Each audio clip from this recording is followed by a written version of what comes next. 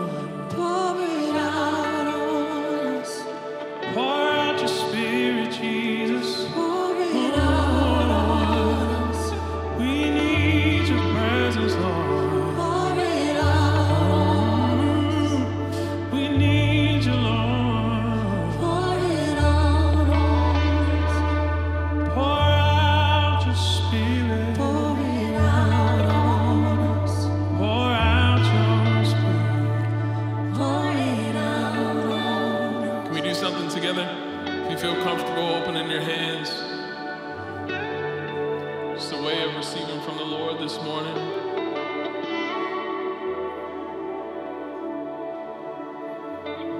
As we sing this song saying that He gives exceedingly abundantly above all we can ask or think, let's just ask to receive from the Lord today. What is it that you need from Him?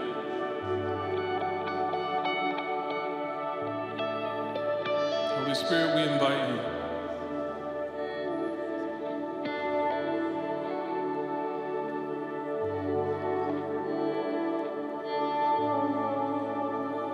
Jesus, today we bless You. We know that You are good.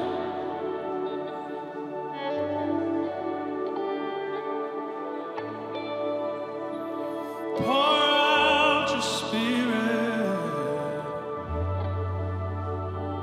Pour it out on us. 'Cause we need You here. We need You, Jesus. Would You pour it out on us? Pour it out on us. Pour it out on us. Pour it out. Yeah. Pour it out on us. Pour it out on us. Jesus, pour it out on us. Pour it out on us. 'Cause God, we need You. Yeah. Pour it out on us. We're desperate for You, Jesus. Pour it out on us. We're desperate for You. Yeah. Jesus, we need You. Pour it out on us. Pour it out on us.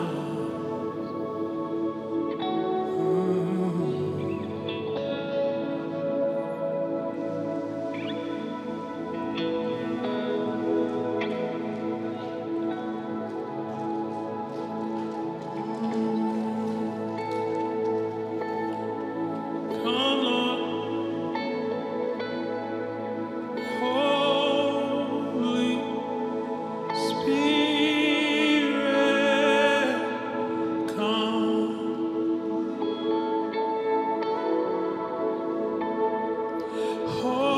Holy Spirit,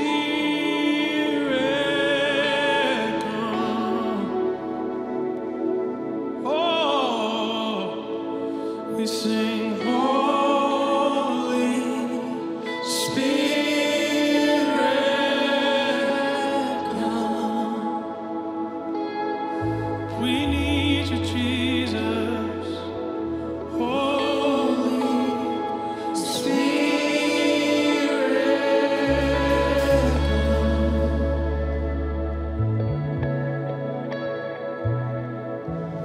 As children we come with arms open wide, so desperate for You, so in need of Your light. May our praise fill Your ears, may our cries touch Your heart. 'Cause we need Your presence to change who we are. So we ask, come Holy Spirit, come in Your power, come inhabit our praise, come now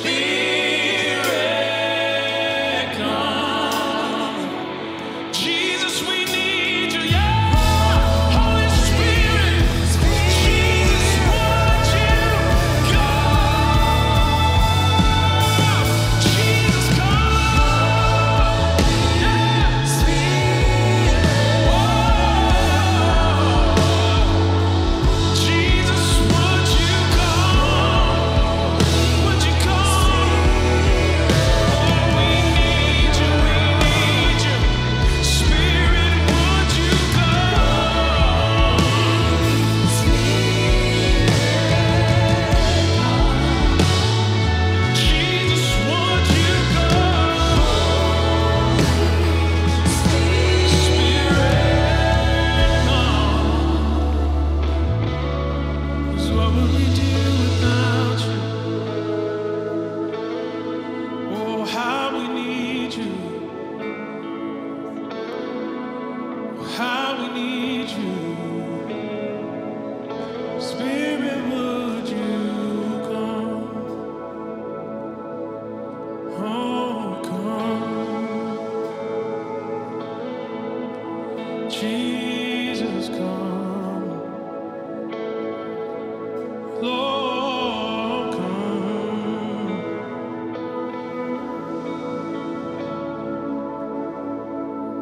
Holy Spirit, come. Holy Spirit, dwell. Fill your church with joy overflowing, peace overflowing, and love overflowing, and all of your glory. Would you come?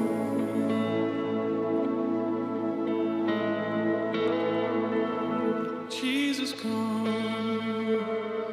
Can we sing that out together one more time? Holy Spirit, come. Yeah. Holy Spirit, dwell. Fill your church with joy overflowing, and peace overflowing, and love overflowing, and all of your glory. Jesus, come.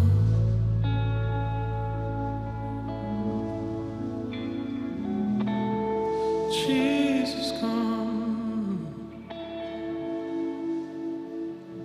Lord, we invite your presence in this moment.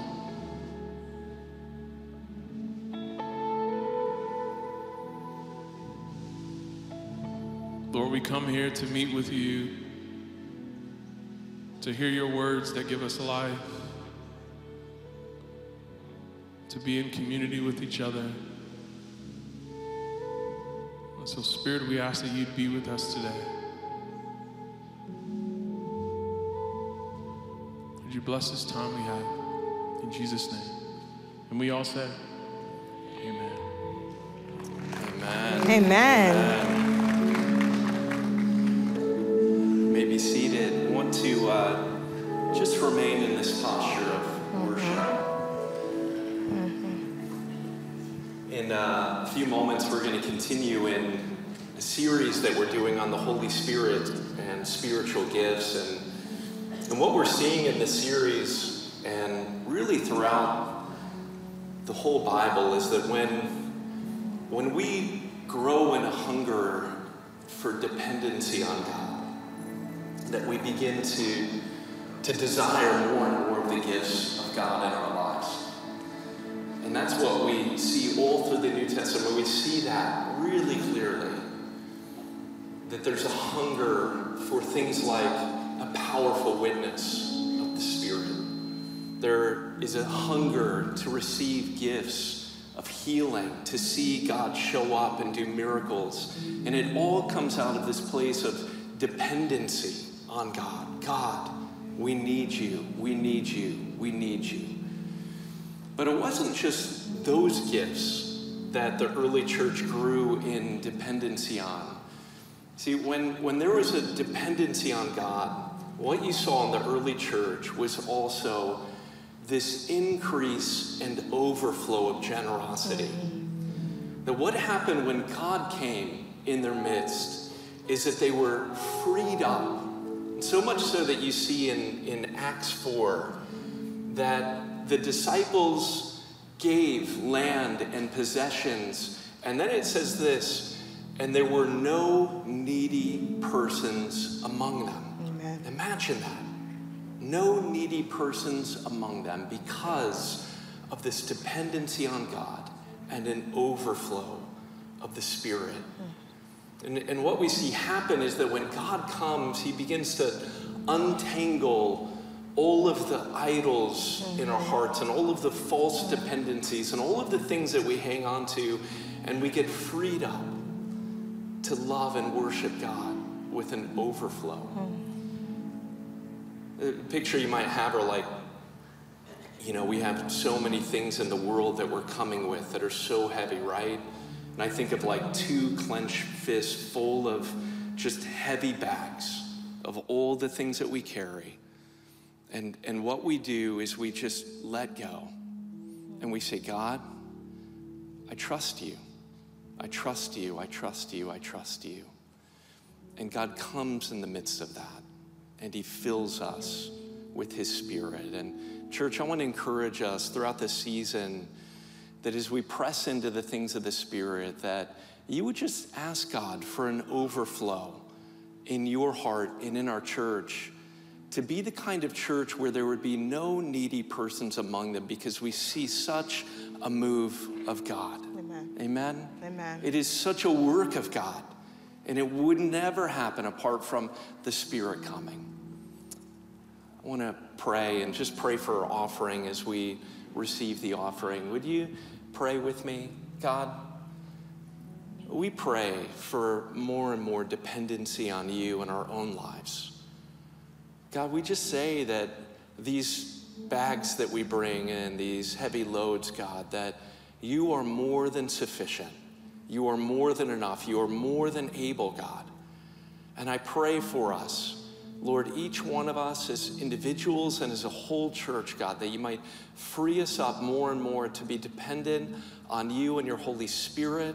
I pray that you would come, that you would flood this church with the gifts of your Spirit, and also gifts of generosity, that we might be freed in every area of our lives to trust you. Amen. We welcome you, God. Would you be with us in Christ's name? Amen. Amen. Church, I want to encourage you to give generously today. The ushers are going to come and pass the bags, and you can give there. Also, if you've not started a regular habit of giving, you can also give very easily by texting the word give to 98977. All right, thank you. Hi, Pastor Adrian. Hello, how are you? Good to see you. You took my introduction. To see all of you. You're stepping on my part. That's what I do. It's a problem I have. It's just stepping on my part. You can step on me now. So for those of you, well, now you know who I am. For those of you who we haven't had the pleasure of meeting, I am Pastor Adrian Ash. I am in our Next Steps ministry, and this is Pastor Eric Pickerill. Senior pastor. Thank yes, you. There we go. And we are really, really grateful to be able to be here and worship with you all. Before we move forward, though, I do want to go ahead and dismiss our middle schoolers. If you're here, and if you're new, and you have a middle schooler with you, you can have your children follow this crowd out here. We have a middle school program with Pastor Santos and Pastor Hannah in the morning, so that they can go out that way. But again, we are really grateful to be able to worship with you all. And if you are new, whether or not you're here in person or you're here online, just to let you know a little bit more about our church, we are a multi-site, multi-generational church that is committed to developing multi-ethnic communities of disciples that experience God, love one another, and partner with Christ to heal the world. And so I say all that to you to know that there is always a space here for you. So if you're here and you want to learn more about us, there is a space for everyone here at our church, and we would love to help you learn more about us and get more connected. And you can do that by texting the word hi to 98977. You're going to get a little form, fill that form out. Somebody from our church is going to get in contact with you and just answer any questions that you might have, or let you know any other way that you can get plugged in here to our church. And if you are here in person, you can come out to the Guest Central location that's out in the lobby after service, and there'll be pastors there that would love to meet you as well. Yeah, we would love to meet you. Yeah. Well, am I allowed to say that Julie is my favorite preacher? I think that's okay. Is that that's okay? Allowed. That's allowed. If I didn't, there might be a problem. There might be some problems. So please welcome up my favorite preacher, Pastor Julia. Morning, everybody. How you doing? Fantastic. I love those two. Those two, Pastor Adrian and Pastor Eric, some of my faves. Glad that you're here today. Glad if you're here with us online, I'm glad that you are here today. In just a minute, I'm gonna jump right into the series that we began last week called The Gifts. We're gonna take a look today at just a little bit of a text that St. Paul wrote to the young church in Corinth. And before I do that though, I wanna pull back a little bit and reflect on the why. Reflect on the why. Why are we doing this? And for me, I don't know about you, but I'm one of those people who tend to be impacted by the weight of the world around me. And these days, I feel increasing kinds of weight. So I want to begin by talking about two very true and almost opposite realities. The first reality is this, is that collectively speaking, people over the whole world wide right now are doing better than they have ever done. There is a reality to progress in the world. Children are healthier. Wars are fewer. You can look at all the data from literacy to poverty to healthcare to maternal health, and you can see that there is this progress in the world. People collectively are doing better. And there's still another reality, isn't there? It's that in the face of collective progress, no matter how far we seem to be able to go, in this world, there will be trouble. And if you're a follower of Jesus, you have a theological frame for that. And the theological frame for that is sin. There is something broken in this world. Sin not just like, ooh, the bad stuff that I do that I hope nobody ever talks about or learns, but sin the thing that makes me unable to not do it. Sin the thing that has corrupted the whole world. And the impact of sin is that in this world, there will be trouble. And as we look at the world around us, we see what is happening in Gaza and in Israel, and we watch this horrendous terrorist attack through Hamas. We are confronted with all of this, aren't we? And there's three components, three ways of understanding the impact of sin that I want to remind us of, because we live in a world that likes to make everything simple. And my sisters and my brothers, most things in this world are not simple. The first reality is this, is that while sin impacts all of us, the trouble that it causes impacts us unevenly in this world. And so we see children and the most vulnerable among us and the elderly and the infirm more deeply impacted by trouble. And this is true whether or not we're talking about war or family trouble, right? Whether or not we're talking about a place way far away or we're talking about our own neighborhoods. In this world, you will have trouble, and some people feel the weight of the trouble more than others.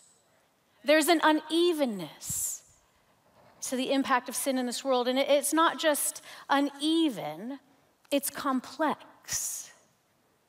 The impact of sin and trouble in this world are layered and layered and layered and layered. This is why nothing is ever solved by a statement or a social media post. Ever. Because if there were simple answers to these problems, we would do the simple thing. But it's not simple, my sister and my brother. It is complex. And not only is it uneven and is it complex, but sin and trouble in this world, we know through the scripture, is always filled with hostility. The mark of sin in this world is an us versus them, a dividing wall, a mine and a yours. Do you see this in your own heart, in our world? And so we look around us and we see these layers of unevenness and complexity and hostility. And we as Christians recognize, aha, this is what the scripture is talking about when it says, for all have sinned and all need a rescue. It is the truth that, like any software writer knows, like if you're the code, you can't fix yourself. You need a fixer. So as followers of Jesus, then what do we do when we're confronted with this reality of trouble and sin? Well, I would posit that there is one primary question for you to ask. Not only one question, but one primary question. And that primary question is, how do you stand firm and hold fast to Christ and Christ-likeness in this world? Note that I did not just say, how do I hold fast to Christ? Because me and Jesus is pretty easy. Anybody? You like me and Jesus all day long. I drink my cup of coffee with Jesus. I take a walk at Enniswood with Jesus, and I look at the colors in the trees with Jesus. Me and Jesus. But to hold fast to Christ and Christ-likeness, my friends, that's a whole different ballgame. And the thing that we know is that God came incarnate in the world to show us how he would be in this world.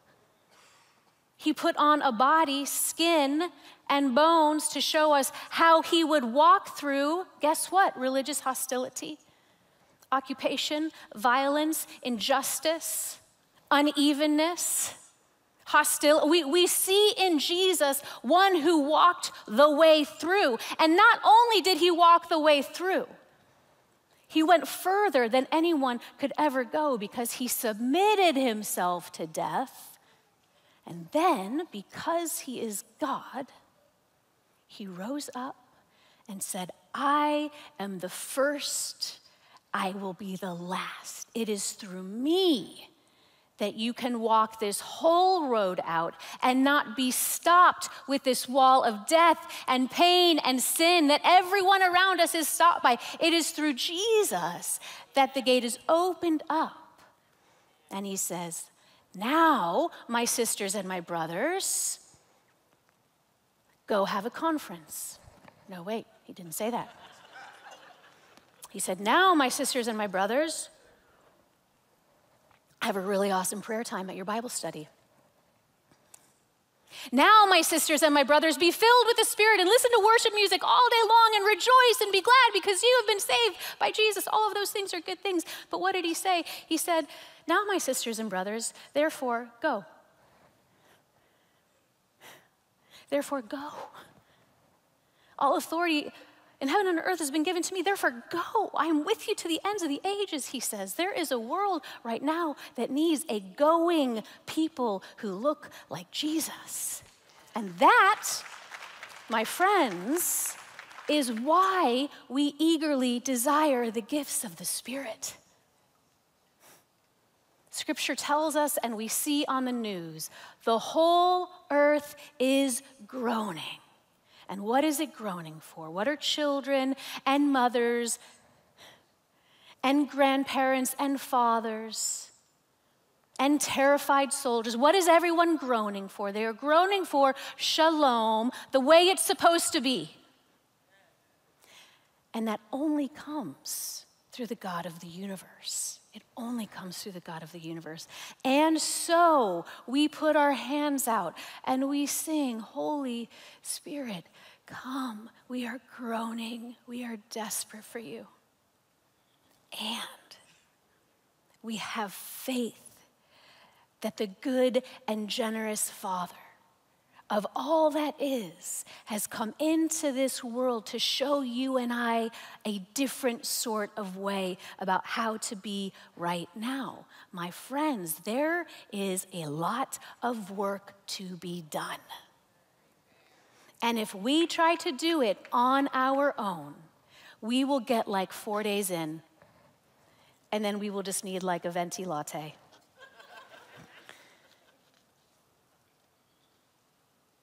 I heard someone say this week, I want to make a difference, not make a point.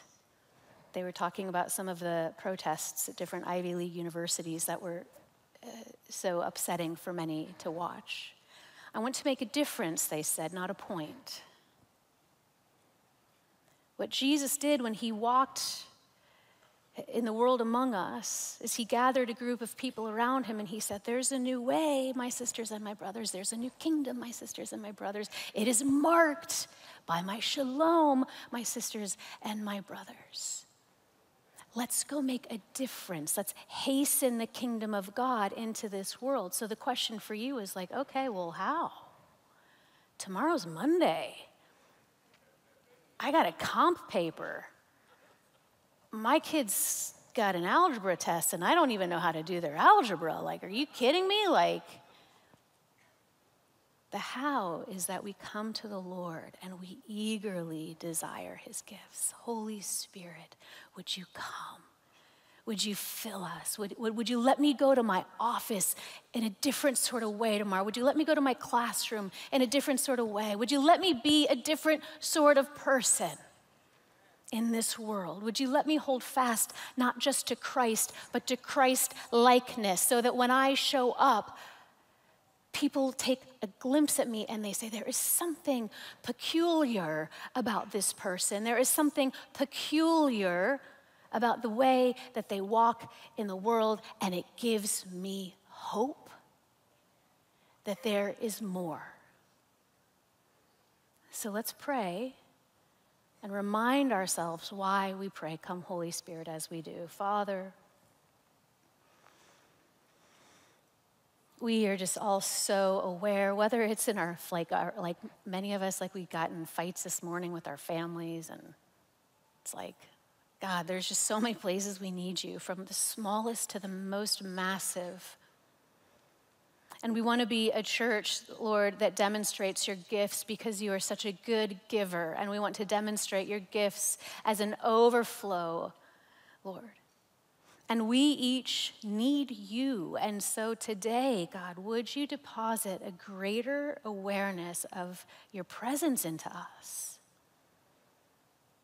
Would you help us lean more into you, God? Would you put your power on this congregation, Lord? Would you help us to be not just the church that you've called us to be, but the individuals tomorrow morning, 10 a.m., Tuesday at 3. Help us be Christ-like in this world, and would you fill us by your Spirit? Because without that, we've got no hope. Open our eyes to you, Lord. Stir up our faith, Lord. Amen. Amen. So 1 Corinthians 12, a little bit of a refresher from last week. And over the next 3 weeks, we're going to dig deeper into the particular gifts of the Spirit. So for those of you who are really interested in those nuances, we're getting there. This is a little bit of a setup again. 1 Corinthians 12, Paul's word. Now about the gifts of the Spirit, brothers and sisters, I do not want you to be uninformed. Thanks, Paul. In the Message version, I love this. This is complex and misunderstood, but I want you to be informed and knowledgeable. I love that Paul says this. This is going to be a little complex and misunderstood, so I want to help you sort of adjust your posture. Paul is offering the church in Corinth not brand new teachings about the gift. He's offering them correctives and instructions. Now, when I was little, I went to ballet class. Anybody go to ballet class when they were little? All right, ballet class people. I have this great memory of walking around ballet class, and you'd have your arm out like that, and the teacher would walk next to you, and they just, and what they wanted was like, a slight adjustment, right? Now, some of you might do that in golf or baseball. I don't know those sports at all. But I imagine, maybe.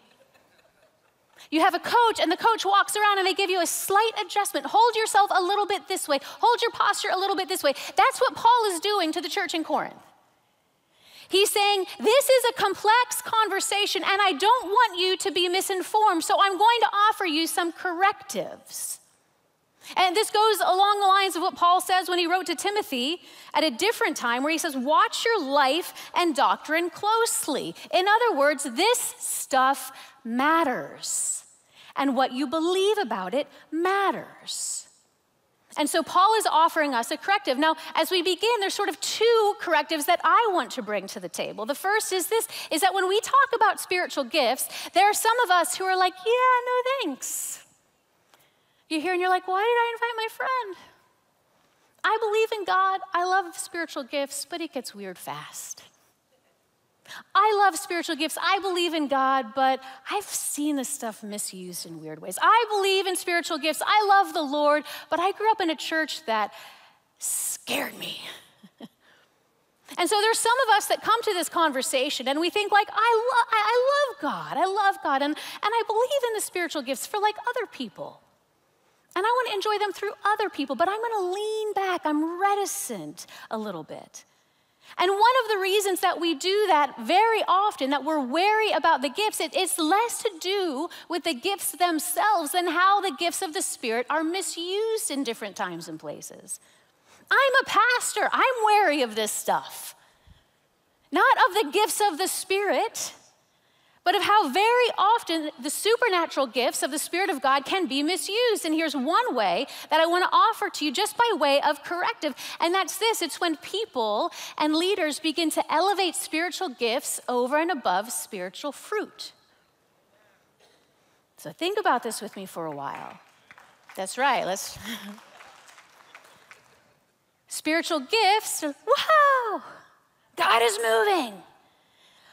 Preaching, teaching, evangelizing, healing the sick, the prophetic, spiritual fruit, self-control, peace, kindness, goodness, gentleness. And here's sometimes what we do is we don't measure the two things out equally.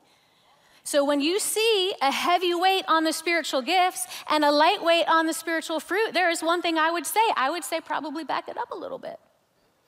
I would say that needs to bake a little bit more. There's a story in the Old Testament of an actual donkey who was given spiritual insight, spiritual vision. That's a fantastic miracle. I would not follow the donkey. Like is my pastor. And too often, what we see, especially in American spirituality, where we love the big and the fancy, is we elevate spiritual gifts above spiritual fruit. And what I would say to that is that will always leave you wary.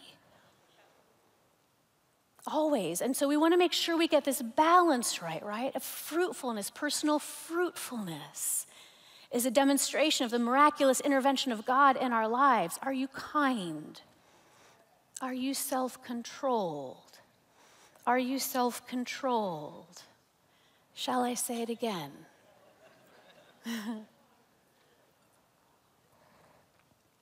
So sometimes we're wary of spiritual gifts because we see them misused, but that shouldn't incline us to lean away from them. Rather, it should lead us to want to lean towards a more faithful demonstration of spiritual gifts. It should make us want to get better at being biblical. Okay? And so on the one hand, we sometimes lean away from gifts. And on the other hand, I think one of the things that we see in our culture quite a lot is that a lot of folks are like hyper prone to being super stoked about any kind of spirituality. Any kind. It's like, I got my hot yoga night and I got this night and I'm just looking to live my best life ever and be fully at peace with me and the Lord, and the light and the light inside of me honors the light inside of you. And we love this conversation about just general spirituality, and sometimes we forget as Christians that everything we believe is meant to be filtered through the Bible. We're meant to be distinct. So Christian spirituality does not sync up with cultural spiritualism. There's a word for this, it's syncretism. Syncretism just means we're two in sync. It's like synchronized swimming. You're not meant to be in sync with culture spirituality, but with biblical spirituality. And there we go, that's a good one. Paul warns intensely about this. Paul is like, do not give up your Christian distinction. Don't go after everything that the whole world and culture is going after experience-wise. You are meant to be distinctly Christian. I view Paul as a rational supernaturalist, not an irrational supernaturalist. He has a reason, a rational reason for his faith. And then he digs into the implications of that with quite a lot of rationality. And in one part, that's why we're doing a Holy Spirit conference in November. That's why I want you to come. It's why I want you to sign up for one of our 4 seminars that will be held that Saturday, because I want you to be a thinking Christian who is taking your interest in spirituality and funneling it through the scriptures in a really rational way, so that you don't go off way on this side or way on that side, but we just walk behind the Bible when it comes to our spirituality.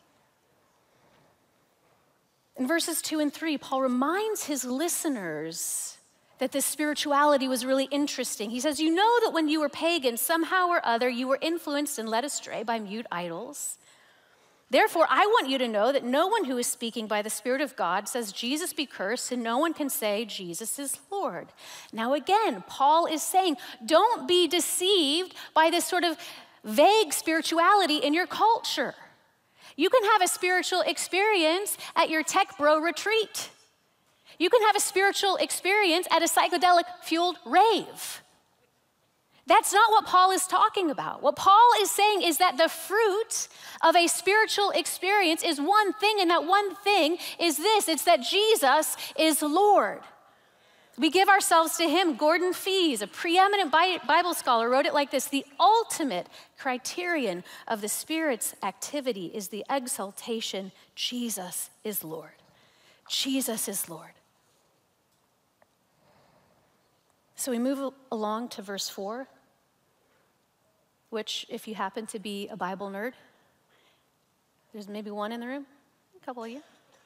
It's one of our Trinitarian texts that we have in the New Testament, meaning that it identifies the people of, or the parts of the Trinity in verse 4. There are different kinds of gifts, but the same Spirit distributes them. There are different kinds of service, but the same Lord. There are different kinds of working, but in all of them and in everyone, it is the same God who is at work. So Paul draws us back from this sort of vague spirituality, and he gives us this picture of a Trinitarian understanding of the gifts. And he begins with this, that spiritual gifts are given as graces. Now, Eric touched on this last week. They are given as graces. Spiritual gifts are not something that we control. I want to do that. And so I am going to exercise a spiritual gift to get that. I really want a husband. And I'm going to exercise every spiritual gift I have to get him. They're given as graces. This is why we open up our hands in the Vineyard. If you haven't been around for a while, we open up our hands not just to do it, but it's like, what do you do when someone's about to give you a really good gift? You go like, thanks. I want that thing. And Scripture tells us over and over and over that the gifts of the Spirit are given to us by God. They're not something that we muster up inside of ourselves. We don't need loud music or anything exciting. It's the presence of God, and he comes and he gives us a good gift. And so our inner attitude is demonstrated sometimes with this outward sign of, Lord, please, thank you. They're given by God. Secondly, they're given for service, for his service, not to amplify ourselves. In the Vineyard we would say, you get it to give it. You get it to give it. We're meant to be spilly Christians. We pour or we fill up in worship, we fill up in ministry time, we fill up with the word, and then tomorrow morning you're meant to go out wherever it is you are and spill. Spill a little bit of Christ-likeness to the world around you. We get it to give it. And then finally, Paul reminds us that the spiritual gifts, they're given with power. It's God at work. And we talk in the Vineyard about proclamation and demonstration. That is this, that the kingdom of God comes not just by words, but through deeds. There is an intersection of the power of God, and if you are a Christian, this is a good thing to meditate on. I believe in God who created the heavens and the earth, who brooded over the deep in Genesis 1 and called something out of nothing. That is God, and God revealed himself to us as a good and generous and gracious Father. There is power when God is present. Power to heal, power to change, power to restrain evil. There is power when God is present. We do not come here to feel at peace and get reminded that we are loved. Those are both very good things. But ultimately, we come over and over and over again, Lord, fill me with your power. In this world, I will have trouble. Let me shine a reflective way, your light that shines in the trouble, that shines in the darkness, and is not overwhelmed by it. God, how many of you today feel overwhelmed? I am overwhelmed by the trouble. I'm overwhelmed by the trouble. There is power in the presence of God. This is why we eagerly desire the things of the gifts. And then we move on to verse 7 to 11, and Paul lists out some of the giftings that we'll be talking about in subsequent weeks. I'm not going to read to you from 7 to 11. I want to back up again and look at just the first verse in that section, verse 7. Now to each one, the manifestation of the Spirit is given for the common good. For each one, the manifestation of the Spirit is given for the common good, okay? First thing I want you to notice, spiritual gifts are given by God. We just said this before, but this is an important thing for us to reflect on, because then the character of the giver becomes very important, doesn't it? If you know the giver, you are either more or less excited to get the gift. Anybody know what I mean? Anybody have one of those awkward gift givers in your family? And you're excited to get the gift only because it's odd. Not because you're going to like the gift, because you're just like, I just can't wait to see what this is going to be. And then there's some gift givers that you are like, come on. Because you know the gift is going to be good. We worship a God who is good. We talk a lot in the Vineyard about the Father's heart.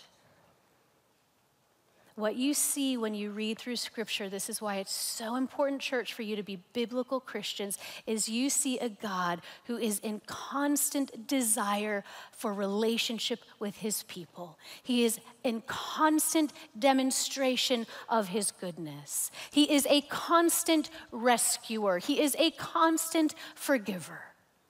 He is constantly going up to the edge and over it, to seek and to save that which is lost. He is a good father, and he gives good gifts to his children. Do you want his good gifts? His gifts of life, of peace, of binding up the brokenhearted. He is a good giver. Second, spiritual gifts are given to each one. To each one. Now, some of you maybe were raised in church environments where you're like, no, not really. Spiritual gifts is given to that person. And then they got a fancy outfit to go with it and a parking space. So one of the things that we talk a lot about in the Vineyard is that everybody gets to play. And I love this because I was never picked on any teams, ever. I was like the one girl. They're like, you know that game? I'm going off here, but remember that game where you just like in gym class, they'd throw balls at you? Dodgeball. Dumb game. Especially if you can't dodge. Anyways, I get a gift. Like I get a gift to each one. And what that means isn't just that some of you are like, oh, I don't deserve. I'm not faithful enough. I know, but for some of you, you're like, I don't want to. I don't trust this whole thing. I don't want to dig in. And I would just humbly say to you, we miss out on the gifts God's given you. They're given to each one, and the Lord knows the world needs all of them. To each one, everybody gets to play. All of his sheep hear his voice. The third thing I want you to notice is that spiritual gifts are given for the common good. We are seeing more and more, I think, in American spirituality, something quite different, where it feels like spiritual gifts are given for me and my team so we can win. Spiritual gifts are given so that I can get what I want. Spiritual gifts are given so that I can kind of know my future plans and not have to have a whole lot of faith. We have this misuse of spiritual gifts. Some of you maybe had church environments where you experienced that. It's like, oh yeah, there were spiritual gifts, and they were for the good of one or two people. And the rest of us, like, we got pretty hurt. What Paul says is they're given for the common good, and you see this in the entire New Testament. That the gifts of the Spirit, they come and they're meant to spill out, not just for us, for our community, and then for the world. There is meant to be a ripple effect of the goodness of God, and that ripple effect is not meant to be like, wow, y'all are weird. It's meant to be like, wow, the power of God was on display, and we see this the next thing. Spiritual gifts are given to make God manifest. Now, to each one, the manifestation of what? Of the Spirit. It's the manifestation of the Spirit that is given. Again, Dr. Fee writes this: these, after all, are not only gifts, they are above all manifestations of the Spirit's presence in their midst, chosen because they are, like the gift of tongues itself, extraordinary phenomenon. What Paul is saying is that when the gifts of the Spirit come, they do not reveal anything particular about you, but they reveal everything about God. When people who need to be healed are healed, it tells them something about how God sees them. When people need a confirming word from the Lord, it tells them something about a good father who wants to encourage them. When people have a gift of faith stirred up after being hopeless, it tells them something about the nearness of God. They are manifestations of His presence. They make known that which is already there. To manifest does not mean to imagine something into reality. That's what TikTok means by manifesting. I'm going to imagine hard enough something into reality. That's not what Scripture means. What Scripture means is it's more like a radar. You can't see it, but it's there. The manifestations of the Spirit are when we, Christians, what is it that we do because we're part of the epic story of God? It's a quiz.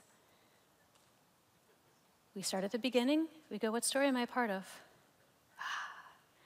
I'm a part of the story of God creating the entire universe.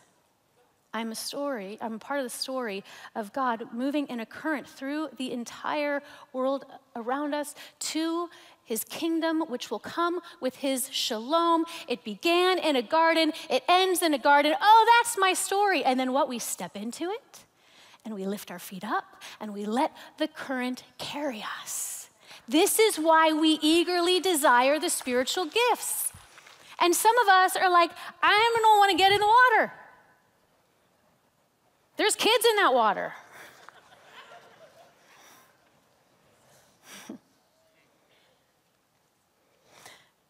All of creation is groaning, not for a theoretical savior, my friends. All of creation, from your kitchen table to our neighborhoods, to what's happening in the Middle East, to what's happening in Ukraine, to all of the other places of conflict that we aren't even articulating right now, which just demonstrates the unevenness of it all, right?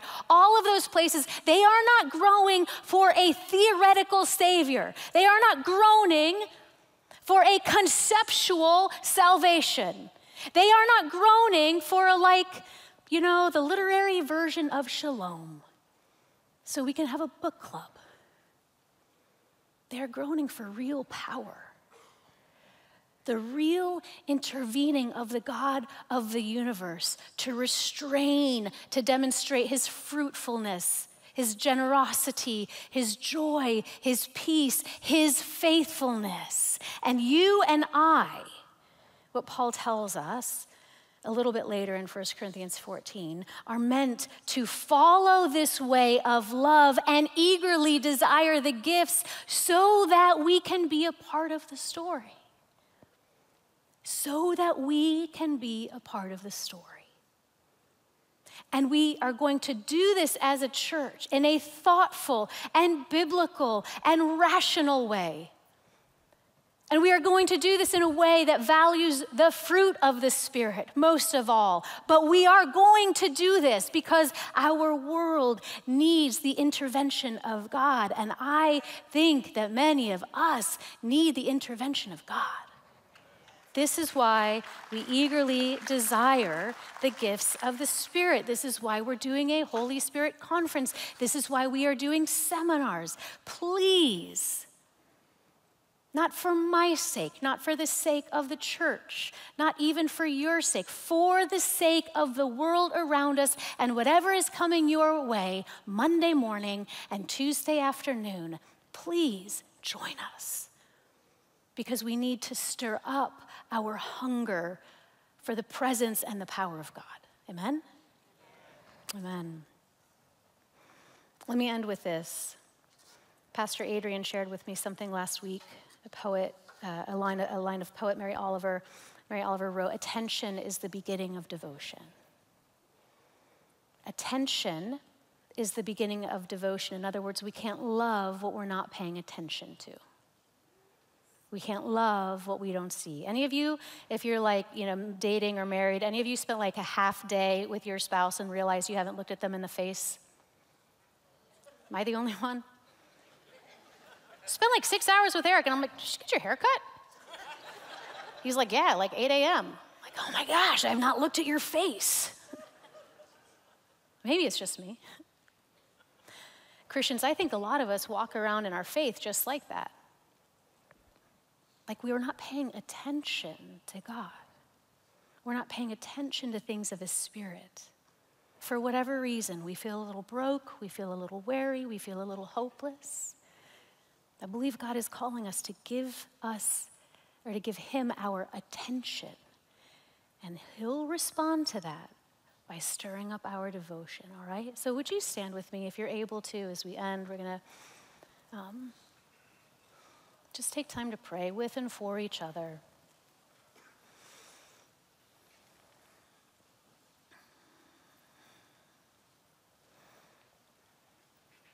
Yeah. Just pray, come Holy Spirit. Some of you are comfortable opening your hands. Some of you are less than comfortable. Sometimes I put my hand over my heart. It's just, again, it's an outward posture of me admitting I need. That's all it is. Lord, would you increase your presence in this room? I pray especially for some of you. I just feel like there's some student age people here who just the Lord wants to really be present to. So if you're a student in particular, Lord, I just pray that you'd increase your presence over them. Would you fall? I'm just going to be quiet here for a moment. This is what Christians do. We wait on the presence of God. So increase, God.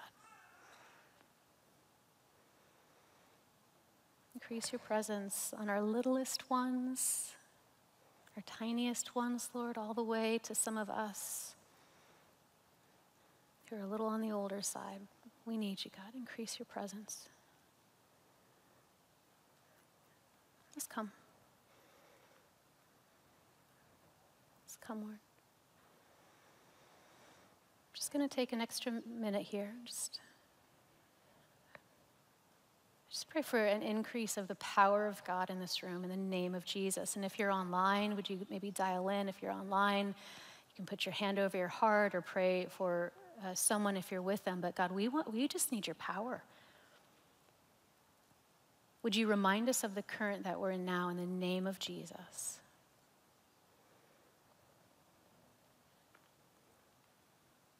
Just come, Lord. I pray, God, that you would speak to your people. I think had a couple different words that there's folks here who you just feel orphaned. You feel like, I don't have a good father. And one of our pastors earlier said that if that's you, we would really want to pray for you. They really felt like you actually had that thought as you were listening to me teach, I don't have a good father. And the truth is that God is your good and gracious Father. If that's you and you're fighting with that reality, we want to pray for you. I pray for those of you who feel a little winded. It's the word that I get, is like you're just winded, you're kind of worn.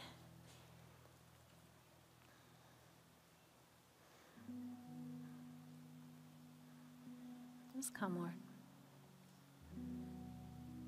I pray for, Lord, you to reissue callings on this church, Lord. We want to be people who therefore go. We want to be people who are like your body in this world. We don't have enough faith, we don't have enough hope, and we don't have enough love. So in the name of Jesus, we ask right now for you to deposit your faith and your hope and your love in us. And we say, yes, Lord, to you. Yes, Lord, to you. Yes, Lord, we'll step in, Lord. Yes, Lord. Some of you, you're like, I don't even know what she's doing. I don't even know if I believe in this God. You are loved by God, and he has a call on your life, even if you don't know it.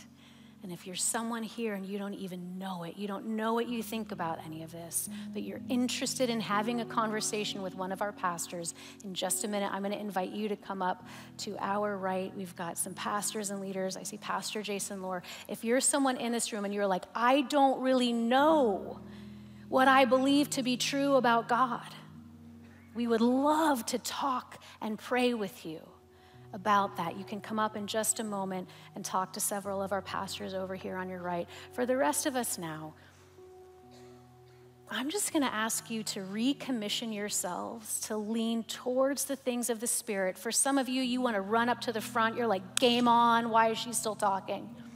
For some of you, you're like, There are a lot of you here who you're like, I had faith for that 15 years ago. And I just don't know how I feel about it right now. And I'm going to humbly and gently invite you, along with those of you who are full of fire, to come to the front. And we're just simply going to say, come, Holy Spirit. We want to eagerly desire the things of you. Amen. I'm going to invite our prayer ministry team to come forward. If you don't want someone to pray for you when you come up, you're always allowed to be like, yeah, no, thank you. No one will be offended. Especially if you're a little tender in this space. You don't have to engage with anyone. But for those of you who feel like, I want to recommission myself, I just want to say yes again to the gifts of the Spirit. I want you to come forward. And I'm also going to invite those of you who might be feeling a little tender, might be feeling like this is a hard conversation to have. We're just going to pray the blessing of Christ over us in the name of Jesus. Let's worship.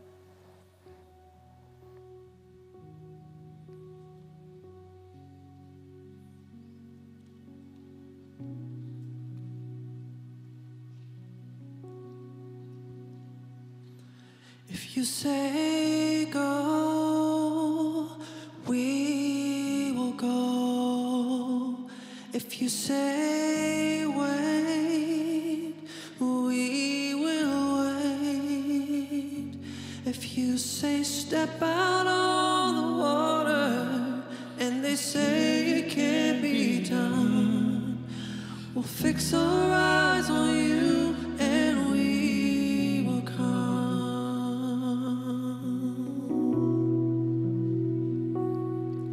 Your ways are higher than our ways, and the plans that you have laid are good and true. If you call us to the fire, you will not withdraw your hand. We'll gaze into the flames and look for you. Sing your ways. Your ways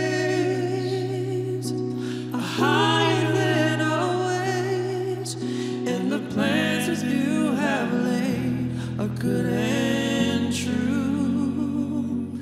If you call us to the fire, you will not withdraw your hand. We'll gaze into the flames and look for you. We'll gaze into the flames and look for you.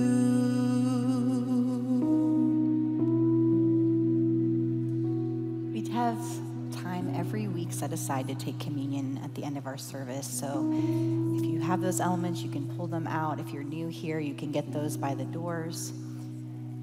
And we usually read a scripture, and today we're going to read kind of a theological passage from Paul where he talks about this good gift that Jesus' death on the cross, that exchange that came through that sacrifice, is that we get God's gift. So as we read this together and then we will take communion, we just create space for God to do something, to be present with us even now. So you read this with me from Romans 5. But the gift is not like the trespass, for if the many died by the trespass of the one man, how much more did God's grace and the gift that came by the grace of that one man, Jesus Christ, overflow to the many? Nor can the gift of God be compared with the result of one man's sin. The judgment followed one sin and brought condemnation, but the gift followed many trespasses and brought justification. For if by the trespass of the one man, death reigned through that one man, how much more will those who receive God's abundant provision of grace and of the gift of righteousness reign in life through the one man, Jesus Christ? And that is what we do. We get to reign with God. We get to partner with him to heal the world through the gift of Jesus Christ. And as we take communion, let's remember that that sacrifice that Jesus made is what brought us into that relationship. On the night that our Lord Jesus was betrayed, after he'd given thanks, he took the bread and he broke it. And he told his disciples, "This is my body, which is given for you. Do this in remembrance of me." Let's all take the bread together. And then, in the same way, after supper, he took the cup and he said, "This is the new covenant made in my blood. Do this whenever you drink it in remembrance of me." Let's take the cup together.